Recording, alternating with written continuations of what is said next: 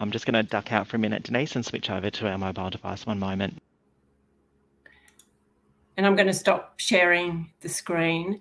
Oriol will be in bed right now, but he knows I like to do, like him, I like to do risky things. So we're crossing our fingers as we transition to this part. But as we wait for Darren to come back in with his mobile device, just really would like to reinforce this point that the team does have a very active learning system, and we're going to transition to the huddle right now.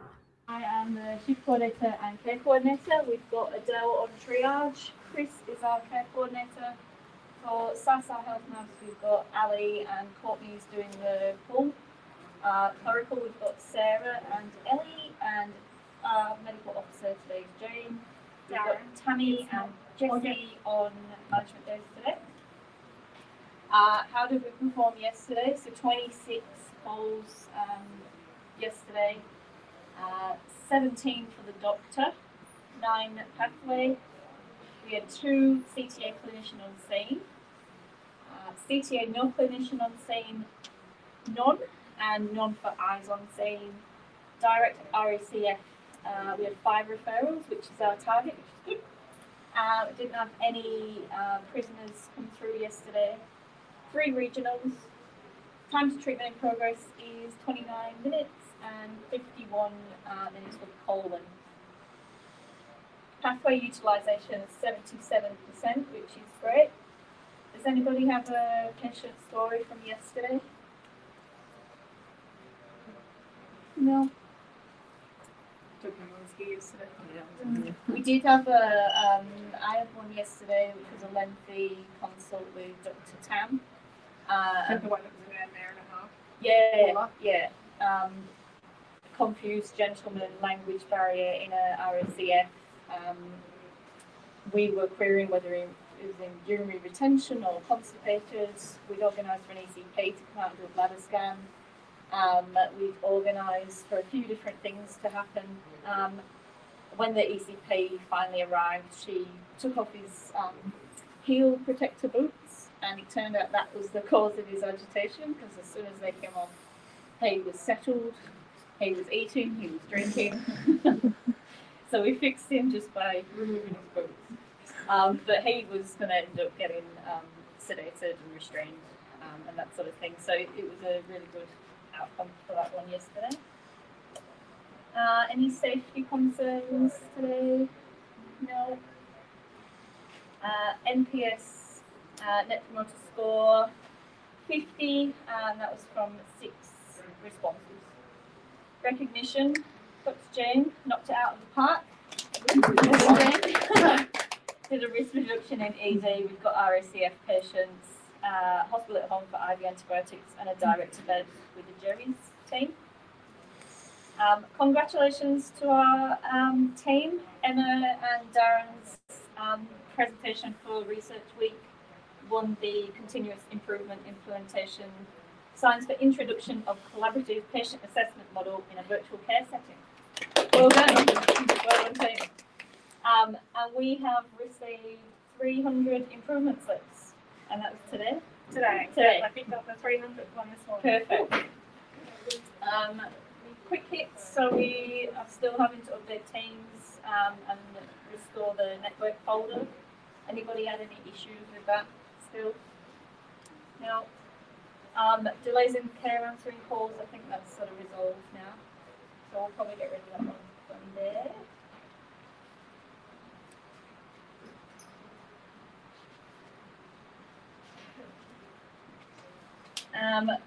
The Zebra sticker printer is waiting a part.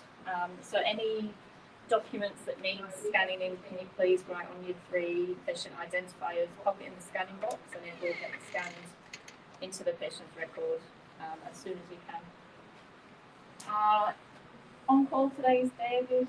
Any tech issues so far? No.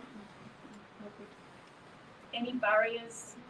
Ted's got 3 beds with limited eyes on scene today. They've just got some staffing issues. so far so good. Everybody I wonder if happy? we link in the PCC's extended capacity into that too, so we're doing it later. Oh yeah. So everyone on the board, it's on the Teams channel as well. Yeah, so the PCCs this week, Home Marshals open from 9 and Para Hills at the next GP 1:30 till 5:30, and that's ends, I think it's still going tomorrow. So Sunday it'll be back to usual business there. Everyone happy today? Yep. It's Friday. Active beds occupied 7, available 9. No regional transfers are outstanding. EMR, just focus of the week. EMR referral codes, just remember to put your crew number in, or if they're from an RSEF regional site or sample. And just remember your acronyms. With the discharge summaries, any advice or care in place, can you please send the discharge summary if they're from a RSEF or from another regional site, can you please send it to the site, not the patient. Learning time today, we have got in-service on TOPS workshop with Priscilla, Amy and Adele. They attended the trauma in old persons workshop last week before, so they're going to present on that today.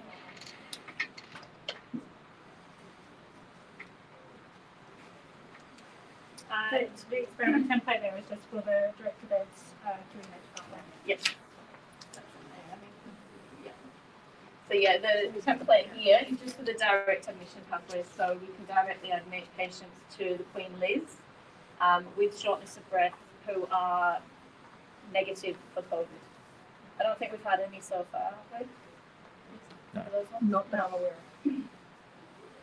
of. Arsenal pilot is continuing to last referral at 5 p.m. We've got new COVID house COVID referral pathway that's in the clinical drive. We're still at COSAT 3, so RATs every second shift for all staff, please. And to do a PCR if you are positive, and please report it via the online QR code. Masks at all time, and COVID vaccinations are available at Flinders. You just need to book an appointment for that. Nursing Enterprise Bargaining Agreement voting closes today, so please do that if you haven't done so already. We've got the updated pull from pending pathway and script in the clinical drive, so that's being used between 9 a.m. and 9 p.m. and we've got Courtney here doing our pulls today for staff. Increased capacity at PCCs we've spoken about. Upcoming changes, we've got RVNS community nursing going to be doing some direct referrals to ACS. It's the same process as the RACF referrals, and that is coming soon. We have got the current trial with Queen Liz. We've got disability support workers referrals that's going to be starting from the 7th of December. So similar to RACS, and we can do eyes on scene with that as well. Obviously, if you're booking the patient in and then you identify that they could do with a nurse there, a lot of these patients have just got disability support workers. Can you please contact RDNS and do a referral just to sort of speed up that process? And from the 15th, we've got the COVID high risk hub that's going to be working alongside BCS, and we will have additional staff for that, an extra GP and one nurse. We've got the Chris Pringle, if anybody's interested, $20. And write your name on there by close of business on the 28th. We've got our first birthday coming up on the 8th of December. If you are interested in attending that, there will be cake. Please email, there's an email address on there, and again, that's RSVP by the 28th. And we've got our Christmas party coming up. Deposits were due yesterday, so you may have missed out. Sorry. Any questions, concerns, feedback? No. We're also doing a fundraiser for the Smith family for Christmas. If you want to do a donation for that, you can do a virtual present, scan the code, do a donation through that. That'd be great. All right. Thank you all. Have a good day. Thanks, Ned. So Darren, I'm unmuting myself. Can you hear me? Yes, thank you. So I gather, thank you to the team for sharing that. They're all camera shy by the look of it. We're really grateful to Bev. So I gather your readiness is pretty good today. You're all ready to go. You haven't got any problems that are barriers to care. No, everything's working as expected today. So the team are doing a great job. One of the what would be one of the most common problems that comes up on a day-by-day basis? Yeah, I think there's probably some concerns sometimes around technology. So we might be having some issues with people being able to refer into us through using the the mobile phone networks, or occasionally we end up with some network or connectivity problems here in our building, which often that's probably our biggest and most common series of issues. I think the other thing in terms of barriers is access to any of the external services that we use on a regular basis. So sometimes they're at capacity or they're short-staffed, and so not having them available really impacts the way that we can deliver care outside of hospitals. And can you usually make progress on that on a day-by-day basis, or often if we know what's not available, we can often liaise with different services, or maybe cross some of those geographical boundaries for patients to to get them referred to something that's can do a similar service that might just be a little bit further away from their normal area. So that daily escalation is really important. Absolutely. So I can see you've pointing there at the learning system, but I'm not quite sure what you've got in store next for us. So I was just going to I'm just going to introduce Emma, who's one of our improvement coaches, and Emma's just going to talk a little bit about the learning system that we've got here, and she really.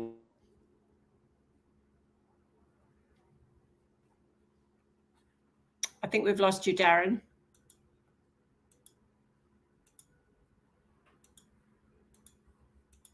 Okay, little technical glitch.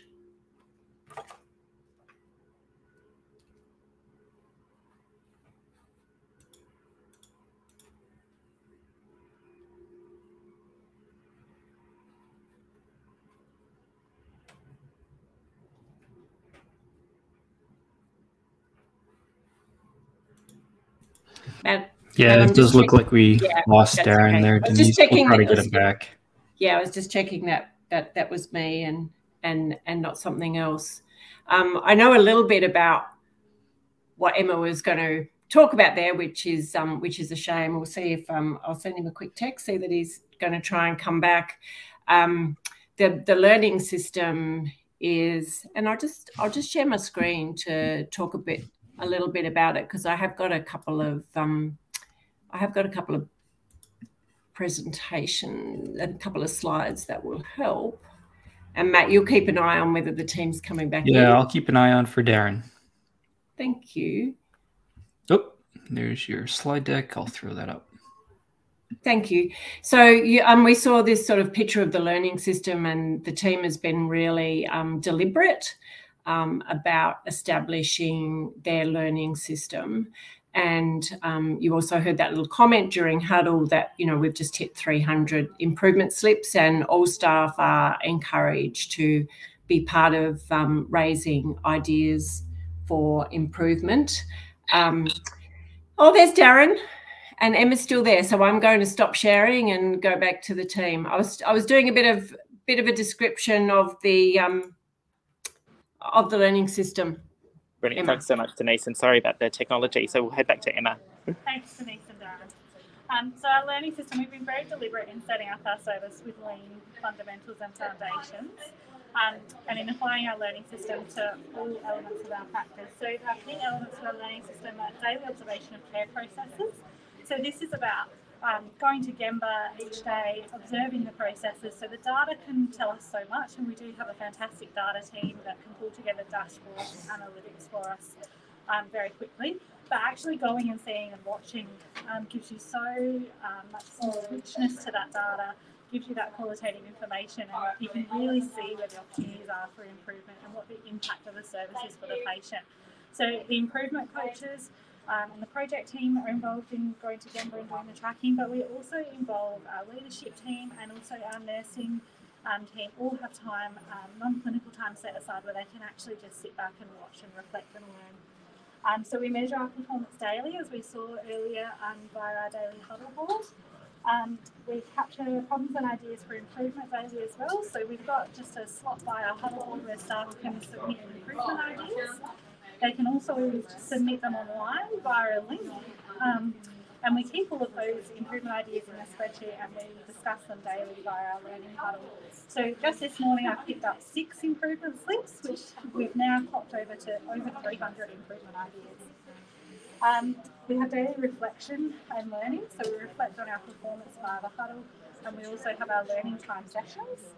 And we inform our practice-based environment in the living lab, which Ash will talk about a little bit later as well.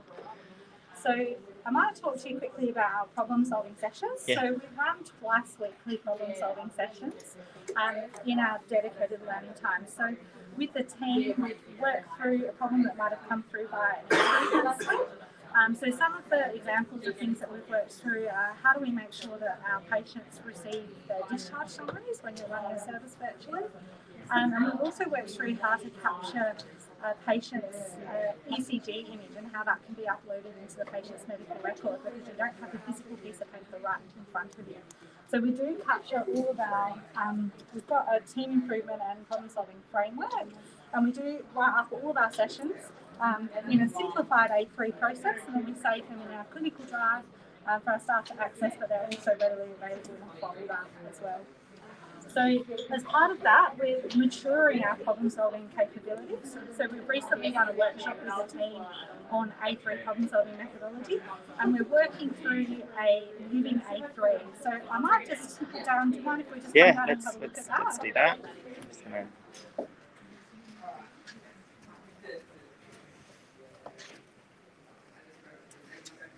So this is our living A3 problem solving. So we're basically working with the team to work through that A3 thinking. And we're currently looking at our visibility of our patient journey throughout the VCS visit amongst all members of the team. So we've sort of working through our left-hand side of our A3, so right to our current state analysis. We've got lots of good visuals there to engage the team. Team members come up and have a look and provide feedback regularly. And we can just run sort of 10-minute sessions each day to talk people through the problem. We're working through, we've developed our own problem-solving framework, and we're working through using that methodology. So that's been a good example of getting the team members doing the work involved in actually improving. Thanks, Emma. It's great to see how I don't get to see you all very much these days, but it's just been wonderful to see how having a dedicated improvement lead within the service, working with the leaders, working with the team members, developing the capability of the team. I don't know how the team are feeling today, whether they'll let us have a little flip around just to see how the service is going and what that's looking like. So I think everyone's dying to see what a virtual emergency department actually looks like. And one of the really interesting things is there's no patients there physically, which takes us all a little bit of time to get used to. So thanks, Darren. And then I think we're going to take a walk up the corridor towards our living lab. I think, Denise, just before we do that, we might just have a quick chat with Chris about his role here and how he finds it. Hello, how you going? Good. Is that Denise? Yeah, we've got Denise online and just a few friends. Yeah. Oh, lovely. Sorry. Yeah. So Chris, how are you finding it? What's been your highlight from moving from your previous role to coming here in virtual care? I think it's just the impact that you can sort of have sort of virtually and actually getting patients the right care sort of at the right time, but not necessarily going through the traditional pathways. Yep. It's been quite rewarding just sort of even just sort of jumping on the phone with the doctors and just saying potentially what we could do. Yep. Sort of in another pathway or anything like that. My background's sort of from the community, so I sort of have quite an in-depth knowledge of community services throughout the metropolitan area. So no, I think that's been really, really rewarding. And just I think a lot of the patients have really good feedback that, it's been a good service and it's worked out well for them. So yeah. Excellent. Thank you so much. We'll leave you to it. No worries.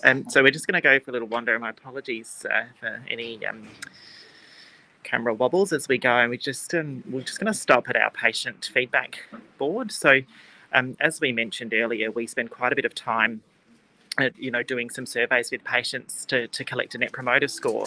But we also then take that, provide them with the opportunity to feedback to us at, or to request some additional information or a callback from us so that we can get some more in-depth feedback from them. And so what we do with that is we take the information that what partners and patients have told us, and then really turn that into our actions that we're using here in the service. So it's really important for us to have that information visible. So we've got the board here.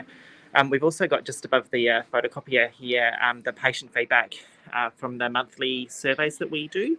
And having that feedback visible to us at all times is really a really important way to keep us connected to the patient. I think, running a virtual service, it's very easy to forget about the patient a little bit, or would be very easy. So having their feedback available and visible for people, the good and the bad, is really really important for us. I think that's a really good point, Darren, around that, that difficulty sometimes of hearing the patient voice when they're not standing right in front of you all the time, and that making that, really, really visible is important. So I think we're going into the Living Lab now, and the Living Lab is an important part of the learning system where you tackle bigger things. And I think we've got Ash there. Absolutely. He's going to talk a little bit for, I think we've got about 5 minutes where we could talk a little bit about the Living Lab, what the Living Lab's about, and, maybe one of the experiments that you've been running. Hi, Ash. Hey, guys. How you going? Do you want me just to jump straight in? Absolutely. Let's do it. Okay, so when we designed sort of the virtual care service, one of the things we were really passionate about was trying to create a service where we could continually improve, but also innovate and deploy innovation really quickly in the service. We had a real passion to try and innovate like a tech company rather than a health service. Now, we haven't got anywhere near close to landing that at this stage, but the Living Lab was really designed as a space where we created time, we created resource, and we created a space where sort of some of our key staff could break out to look at sort of ways that we could innovate, ways that we could integrate digital technologies into our service, and deploy those innovations in a rapid cycle of improvement to test and look at how we could scale them quickly. So we created some principles around our Living Lab, around what we were trying to do, and that was really about that digital and virtual healthcare innovations and to improve and innovate quickly. And it was really designed around creating that way to come together, to drive change, and look at how we could sort of deploy that across the system. So we looked at an approach around how we could create some of those PDCA cycles, how we could bring in both external literature, external evidence, and also integrate that into the way we know our service works to really push best practice across sort of what we're trying to do. We also try to really integrate data, and I've chucked the dashboard up behind us there that we can see in the background. So it was really looking to try and be driven by our data and evidence around what we're trying to do. So Ash, can I just ask a question? You've had the opportunity to learn a little bit or quite a bit from your data already, haven't you? Even though you haven't been around that long, but you're very intentional about learning from your data. Yeah, absolutely. We've got a sort of data team here that sort of we look at our data daily. We've got a myriad of different data visualizations we look at. Some of the stuff that we're really interested in is some of those real patient-centric measures, and one of sort of the ones that we track really closely is the time from when a patient lands in our service to when they're actually talking with one of our senior medical officers. And that currently sits at 15 minutes in our service, which, in no emergency department in Australia would you be speaking to a senior doctor within 15 minutes of landing in the service. So it's some of those metrics that we think really highlight the value of what we're trying to do. Flicking back to the Living Lab, I'm going to touch on two projects really briefly, which I think highlight what we're looking to do. The first of those is our digital stethoscope. We had a patient scenario really early on in our service where basically there was some feedback through to our doctors around sort of what the auscultation findings were for that particular patient. But when we sort of reviewed that case after the fact, it was felt that if the doctor was auscultating that patient, they might have picked up on sort of some of the clinical indicators that might have directed the way we cared for that patient. So an idea fell out of that there are some digital stethoscopes on the market at the moment And if we could deploy them out to ambulance crews in the community, it might help our doctors here within the command centre in virtual care to actually make better clinical decisions about the patients they're looking after. So we all got really excited about this. We purchased a number of these digital stethoscopes, and we designed the Living Lab project to test these digital stethoscopes to see how they would work in a hospital environment with some of our doctors that are currently working in the hospital, to make sure the devices were actually fit for purpose and that they were technically useful enough to actually deploy out to the ambulance crews in the community. And we got really excited about this. We thought this was going to be a great project and really change the way we deliver care. We got held up a little bit in our rapid innovation cycle on this one because we needed to get some ethics approval and that kind of thing. But fundamentally, after somewhat of a drawn-out process, we actually realised that these stethoscopes weren't actually technically good enough for us to actually deploy out into the ambulance crews. So it was one of those projects that we've ultimately had to park and feed back to the vendors of the stethoscopes to actually let them know that these are the gaps that we currently see in the product technically before we could look at scaling that into the community. And I think sort of looking at how we ran that, if we innovated and used that in a sort of more traditional health service innovation, we would have gone out and bought 100 of these devices, gone through a 6 to 12 month process to deploy these before we actually realised that they weren't fit for purpose and weren't going to deliver on the value that we were hoping. So that was, I suppose, an example of where the project didn't really succeed its initial sort of, I suppose, intention, but it sort of highlighted if we use those small scale innovations, we can actually sort of take that sort of fail fast before we've actually scaled throughout. The other project I'm going to touch on in 1 minute is a current project that we're working on at the moment. As Denise mentioned, we're really intentional with our data and our sort of algorithmic development capabilities here. What we've currently got in train is we're developing an application that we can push out to the ambulance crews in the community where they can enter some key clinical metrics about the patient and they can actually get some clinical decision support around whether they should call the virtual care centre or whether that patient is too unwell and they should be directing that patient directly through the hospital. So we've got a pilot app ready at the moment. And we're currently working through sort of looking at how we actually pilot that and deploy that with a select sort of group of the ambulance crews to see if we can actually make that work and add value to the decision making of the crews in the community. Fantastic, Ash. Thanks so much for sharing those. And I do love that story about how, you know, without this Living Lab process, we might have just pushed forward with those digital stethoscopes and not gone through those learning cycles, you know, quite so well. So Darren, thank you for taking us to Gemba. It's great to see what the virtual care service looks like. We're going to wrap up 30 seconds ahead of time, and then I'll get the I'll get the gold star from Chris, and then I think from Oriel and Angelina from Singapore, who are going to come after us. So thanks to all the virtual care service team. Thank you, Emma, and thanks, Mark, for being part of the presentation as well.